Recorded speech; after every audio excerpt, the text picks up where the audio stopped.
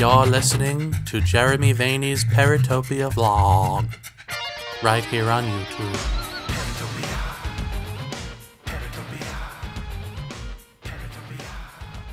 What the world is watching with their ears.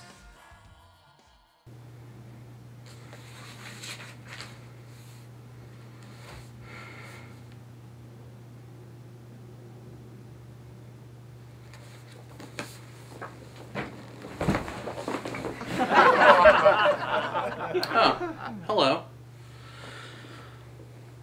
I'm Jeremy Vaeni, and this is my vlog.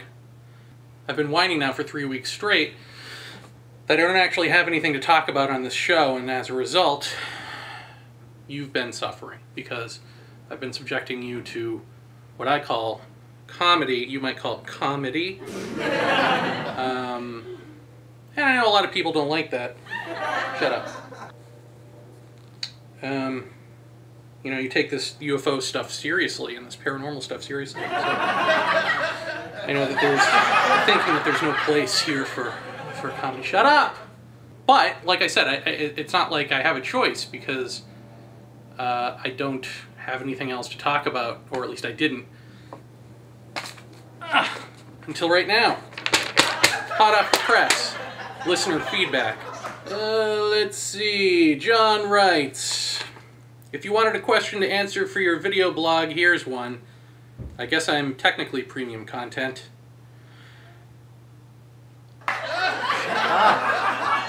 Since the ETH hypothesis is obviously very flawed, just wondering if there's a legitimate outside-of-time hypothesis circulating in UFO circles.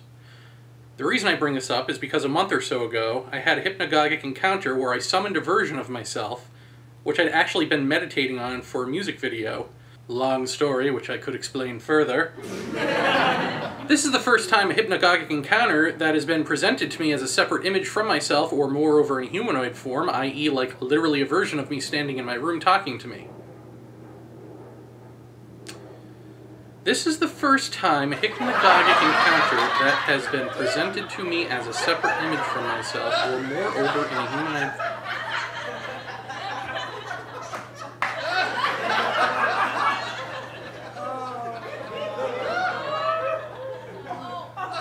I think he meant this is the first time that hypnagogic encounter has been presented to me as a separate image from myself, or moreover in a humanoid form, i.e. like literally a version of me standing in my room talking to me. It showed up for the next few nights with this message.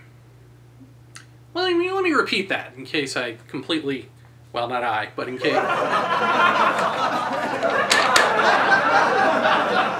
This comes from John.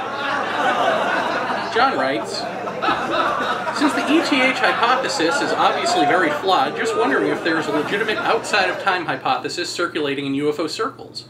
The reason I bring this up is because a month or so ago I had a hypnagogic encounter where I summoned a version of myself, which I had actually been meditating on for a music video I'm going to make in the future. Long story, which I could explain further.